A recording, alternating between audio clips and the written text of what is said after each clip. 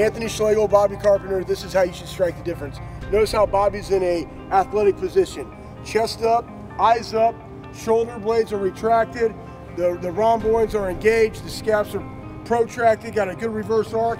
He's ready to strike. Hands are ready, elbows are in, thumbs up.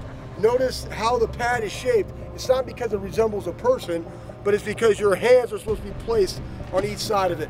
Thumbs up, elbows in, shoot the hands. Okay? Bobby, hit it a couple times.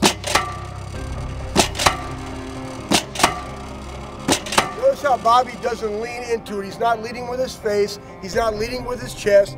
He's engaging his upper body and shooting his hands forward, striking the machine. 2 more times, Bobby. Good. As you can see, the curvature here, when you want the hand strike placement, thumb up, inside, nice natural grip. It's a nice form fit there. It's right at the center of the axle in the back to allow it to drive through for best resistance and best usage. Keep the elbows in, shoulder down. For increased safety, you take the tension off of the joints. Right there. That's the way you want to strike it. Nice and linear progression. Don't want the elbows out. Don't want the hands in like that. Put pressure on the shoulder, pressure on the elbow, pressure on the wrist. Everything now is linear for maximum power and maximum safety.